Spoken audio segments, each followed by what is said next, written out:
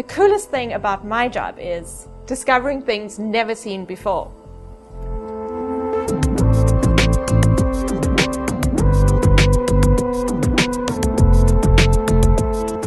I teach developmental biology, which is a course that explains and in which students learn how an organism develops. I'm also a researcher, and in my lab we currently are studying how skulls develop, so how cells organize themselves to create the different shapes of skulls that we see today.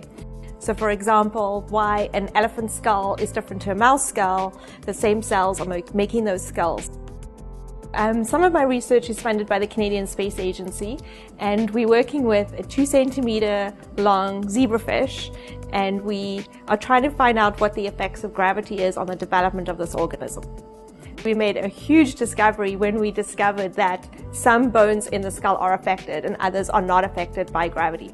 So this work is really important to understand both the implications for future space launches. When an astronaut goes up into space and they might fall pregnant, what that would happen to their unborn child, and also to how bones develop.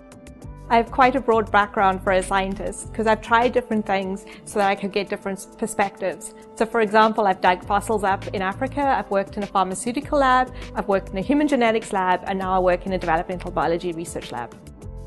One of the most meaningful times in my science career was when I worked in a human genetics lab, and I was part of a team in which I was analyzing blood samples so we could track a disease in a family. Being a scientist enables you to understand the world around you, to understand everyday life. So for example, if you hear a crazy media report, you can look at the solid facts behind that report and interpret for yourself whether it's valid. So it teaches you to think critically and to think for yourself. Anyone can be a scientist, and you don't have to be at the top of your class to be a scientist. You just need to be passionate and curious. My advice to you is to follow your passion and believe in yourself and find ways to overcome obstacles when they get thrown at you. You can do it.